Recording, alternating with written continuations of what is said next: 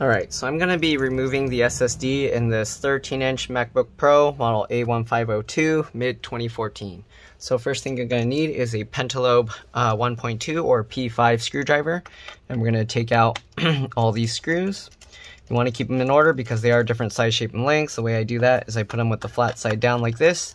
In the pattern I remove them. So it's in this rectangular pattern, so that's how I put them, just like that. Alright?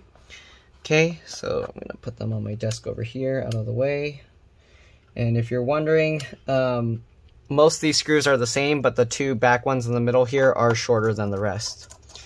Alright, if this video does happen to help you with your computer, make sure to like, subscribe, share my channel with others. Alright, and we're going to go ahead and continue removing all these screws.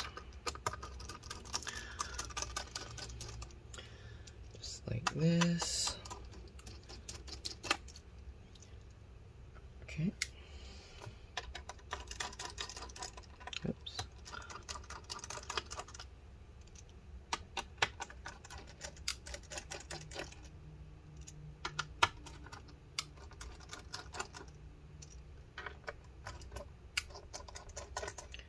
There we go.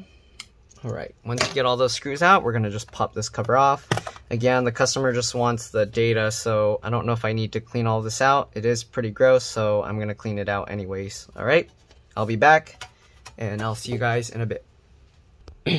All right, I'm back. Just cleaned up a little bit of the dust. All right, it was pretty bad. There's a lot of stuff stuck on there.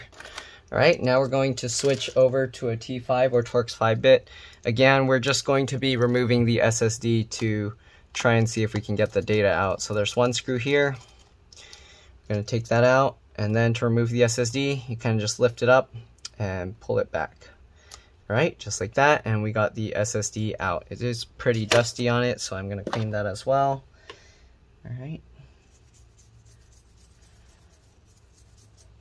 But other than that, that's pretty much it. If you want a complete disassembly video or how to remove the battery and things like that, I have other videos showing those. So yeah, that's pretty much it. Just removing the SSD. We're gonna put the SSD screw back in just so we don't lose it. All right. Put this cover back on. All right, just like that. And then we'll put back the rest of the screws. I'm actually gonna leave a lot of the screws out for now, just in case I have to open it back up. But I'm gonna put the 4 corner screws. Anyways, hopefully this video helped you guys. If it did, please like, subscribe. You can actually replace these types of SSDs with a M.2 PCIe NVMe, but you will need an adapter. And yeah, again, hopefully this video helped you guys. If it did, please like, subscribe, share my channel with others. Thank you for watching, and I will see you all in the next one. All right, let's drop this. Bye.